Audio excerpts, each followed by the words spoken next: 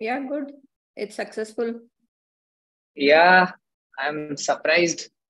This whole thing is successful, and so we guys are simultaneously live onto YouTube. And I think Dr. Shilpa, we can have a small 1-minute introduction and then just start, because this is a session purely dedicated to low dose hCG and nothing else beyond low dose hCG. So after people listen to this session, any doubt which you guys have, I'm going to answer on WhatsApp by the end of the day. So Shilpa madam, you can have a small 1-minute introduction and then we can start. Okay. Yeah. It's my proud privilege to introduce Dr. Jai Mehta sir, who is an influencer, entrepreneur, and a healthcare expert. His expertise is mostly in advanced laparoscopies and infertility. He does huge numbers in IUI and IVF cycles. And most important is he's a great human being who is selflessly teaching everyone across India and probably across the globe of whatever he has learned. And mostly it is self-trained and by doing mistakes by himself. So it's my proud privilege to welcome Dr. Jai Mehta to this session, which will be only for 15 minutes, as he said, and we will try to only keep it for the hCG protocol and not go into any other topics as of now. I see Kiran sir. Kiran sir, hi. Yeah. Yeah. Right. So guys, before I start this session, see, I used to do this session. I mean, I used to do a low dose hCG protocol approximately 5.5 to 6 years back. I had started using it. It is not unique. It is mentioned in our textbook. And that time I used to make some mistakes as far as concentration of hCG is concerned and administration of hCG is concerned.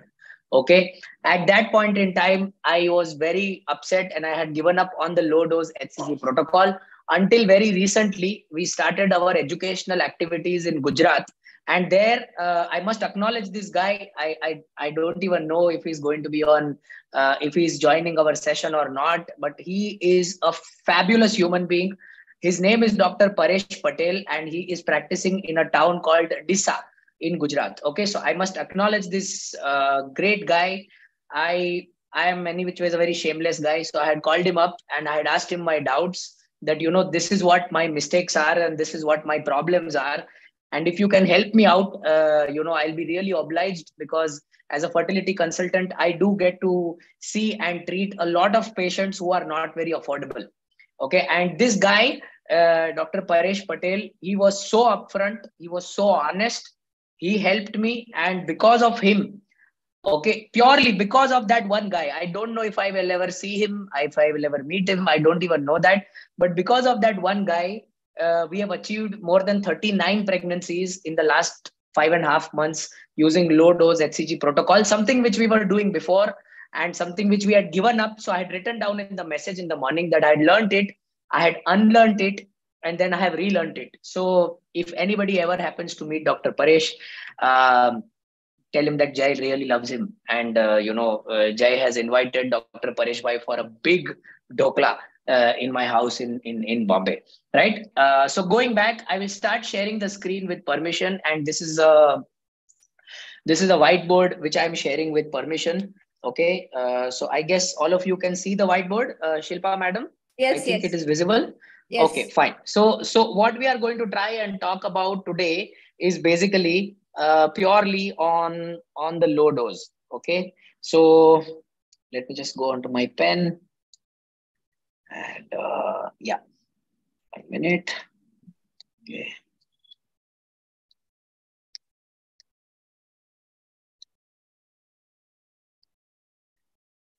Okay, so I think it is visible. The low dose hCG is now visible onto the screen, right? Yes. So fine.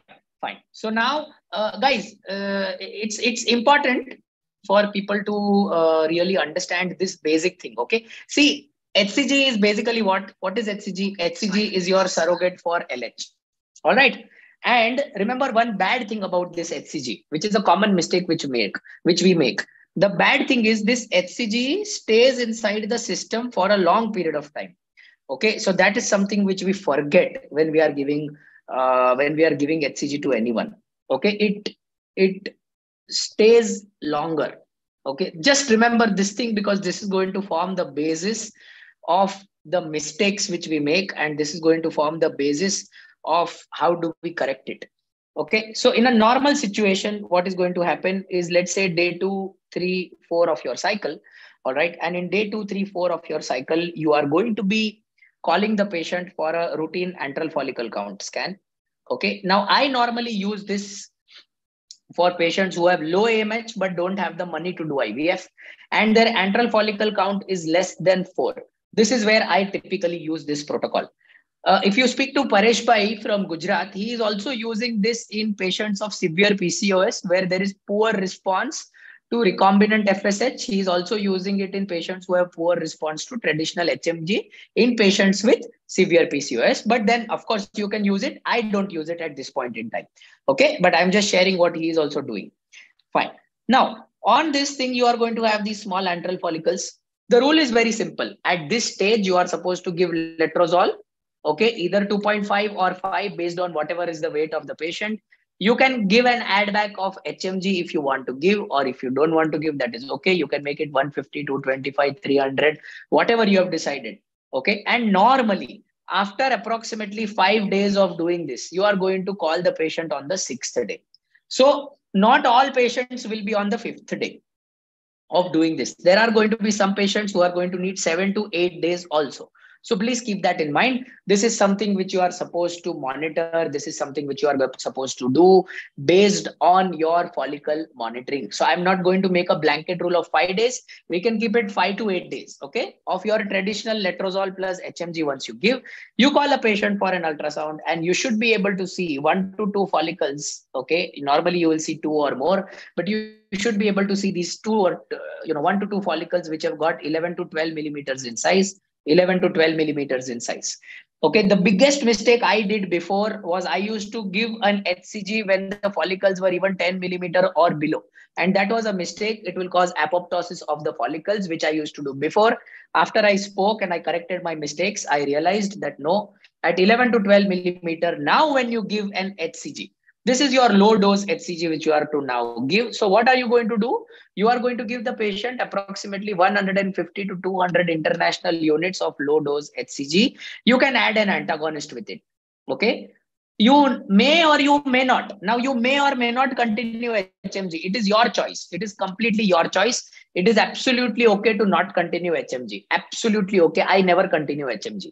It is absolutely okay to discontinue letrozole. I never continue letrozole with this. When I give low dose hCG, I just give pure low dose hCG. But yes, you can combine letrozole and low dose hCG as well. There is no problem. Okay.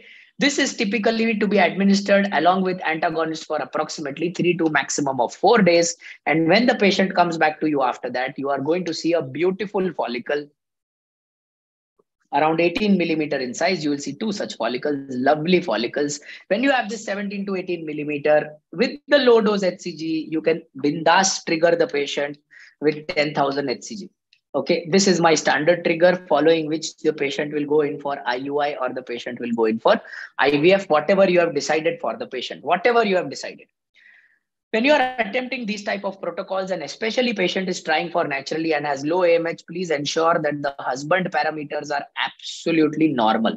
That is important. If you are trying naturally for the patient, please ensure that the fallopian tubes are normal. Should you require to do any corrective surgery for the fallopian tubes, please do it, because majority of these patients with these type of protocols are going to be able to conceive naturally. Okay, should you be doing it in the right manner? A lot of times people have said that, no, we don't want to use 200 international units. We want to use 500 international units. This was the single biggest mistake which I was doing in my life, using a higher dose. Remember, a higher dose is going to stay in the body for a longer period of time as far as hCG is concerned. And it is going to cause something called as premature luteinization of that follicle. Okay, you want to avoid your luteal surge. No, this is going to cause a premature luteinization and you are going to get very poor quality oocytes. Do not use a dosage more than 150 to 200. If you are using 500 and you've had 1 million patients who have become pregnant, try switching to 150, 200, and the number of patients who become pregnant will going to go up. There is no doubt. Antagonist is your standard dose, 0.25, whatever you are prescribing, whatever brand you are giving is fine. I am using ganirelix acetate. People can use cetrorelix acetate, and that's also absolutely fine. All right. In this particular situation, the most important rate limiting step, if I have to draw, okay, is this. This is your rate limiting step, and always correct this. 11 to 12 millimeters. 11 to 12 millimeters. Okay. Remember, I have also tried using very recently this low dose hCG protocol in patients who are having an AMH of less than 0.1. Okay. I have started using this as an experiment in these things. Okay. And when you use this as an experiment in these particular things, I have realized that these patients normally get just 1 to 2 good quality oocytes, which is why I was writing that you will get good quality oocytes. If there are oocytes, I have the facility to easily monitor estradiol valerate in my hospital. So I do estradiol valerate for all of these patients. And even if you have given letrozole, the minute you give low dose hCG, you will have a good estradiol of close to 500, 600 in these patients, in only and only in this extreme low AMH patients. You can try it if you want to try. Remember, the total number of days you give low dose hCG, you can give antagonist also. And the next day night, you can give your 10,000 hCG. This 10,000 hCG would act as a beautiful trigger. And this trigger then gives rise to an excellent quality of oocyte. This is what you are going to observe when you do this entire procedure in this manner. Simultaneously, for the benefit of all of you, I have also shared with you the protocol which I am using. I have also shared with you how we are reconstituting low dose hCG in the hospital premises. See, I have a cold room. You may or may not have the liberty to have a cold room in your hospital premises. If you don't have a cold room, then remember one thing, you are supposed to keep it in a good temperature control system. hCG is something which is extremely cost effective. 3 days of stimulation, if you are giving just letrozole without HMG, the cost of stimulation of this entire thing will be less than 1,000 rupees. Believe me, okay, it will be less than 1,000 rupees for low dose hCG. It is that cost effective, and your outcomes are absolutely fantastic. Lot of times people will also complain that in this situation, is the endometrial thickness good? Guys, once try it for my sake. Once, just try it for my sake. And all of you will call me up and tell me that endometrium mast tha. Okay, because this low dose hCG also has this add back effect on the endometrium. It allows this endometrium to develop beautifully. This low dose prevents all form of endometrial asynchrony also. Okay, the higher dose will have endometrial asynchrony. That was my mistake 5 years back. Okay, low dose does not have endometrial asynchrony. Keep that in mind. As a result of which your endometrium and follicle balance is going to be extremely good, and their crosstalk between the endometrium and embryo, if the embryo develops, is going to be absolutely fantastic. Okay, again, before I conclude, I want to tell this. I am somebody who is more like a student in this, and I have really made mistakes in this protocol in the past. Okay, and I have really learned this by doing those mistakes. So I have openly shared my mistakes with you. Don't do those mistakes. You will end up having poor follicles which are sort of hemorrhagic from inside. So don't do those mistakes. Wait till this follicle goes till 18 millimeter, and once it goes till 18 millimeters, you should give your trigger, whatever you want to do. Okay, you want to do IUI, you want to do IVF, you can do that.